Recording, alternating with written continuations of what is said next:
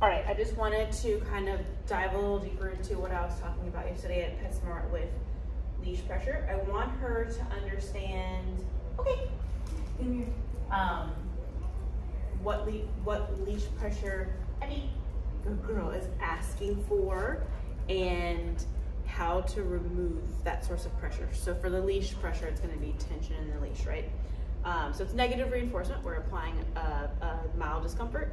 And when she does the behavior, that discomfort, that annoyance goes away so that we can increase the likelihood of that behavior being done again. So the reason I'm doing a lot of focus on this is because I saw in the notes that she doesn't want to do anything if there's no like food visibly available for her. Like she's only working for food. And to me, that's just kind of, she's not 100% sure of what we're asking, right? Like she sees food and she's like, I know if I do X, Y, or Z, the food is given to me. So I want to kind of show her that if she does a behavior, like obviously we're fine tuning what each behavior means for her.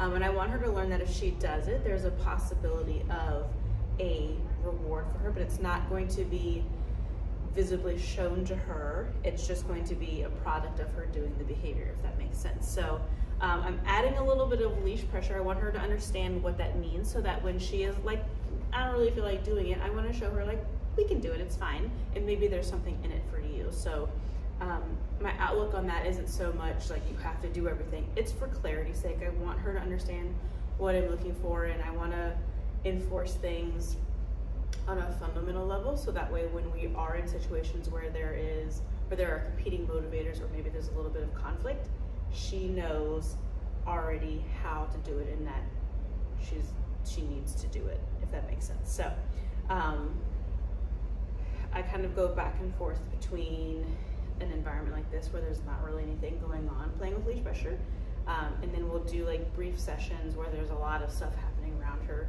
with leash pressure just to help her from shutting down, because if there's too much conflict and I'm also adding an annoyance to her, she's kind of like, I don't feel like doing this, this is too much pressure, in a different sense of pressure. So what I'm doing is I'm asking her to do a behavior.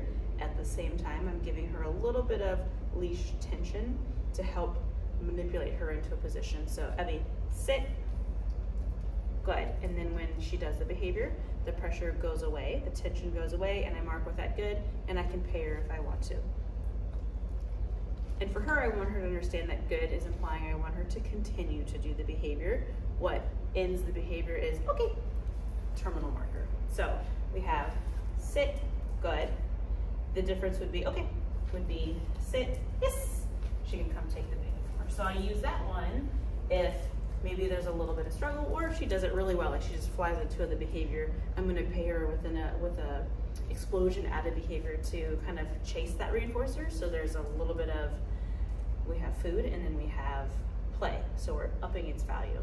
Then we have down, good.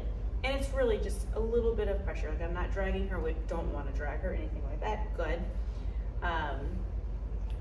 A suggestion, if you will, good. Adding in movements, I can even offer alternative sources of pressure, good. So that I'm proofing the behavior basically. So I told her to down, and I want her to know that anything else that happens, good, doesn't mean anything until she hears, okay, her terminal marker. Very nice. Let's go. A little bit of pressure into her heel. Good. Very nice. Whoop. Down. Good. Very nice. Sorry. Let's go. Come on.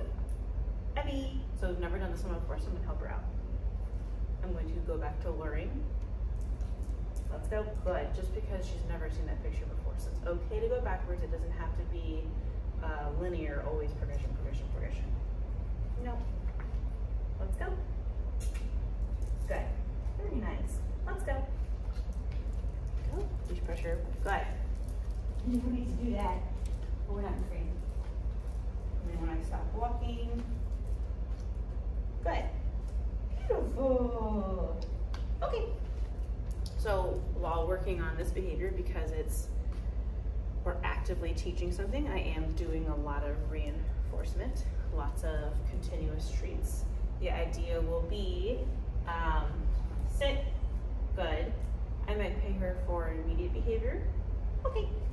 I might withhold it if there's a little bit of like, she didn't really do it very well, and she kind of hesitated, or she didn't do it at all and I had to ask again. I'm not going to pay her for those things. So that's kind of how I wean off the need for food. I want to increase motivation by making her question why she didn't get something that she's previously been continuously getting. So down. Good. Very good. Stay.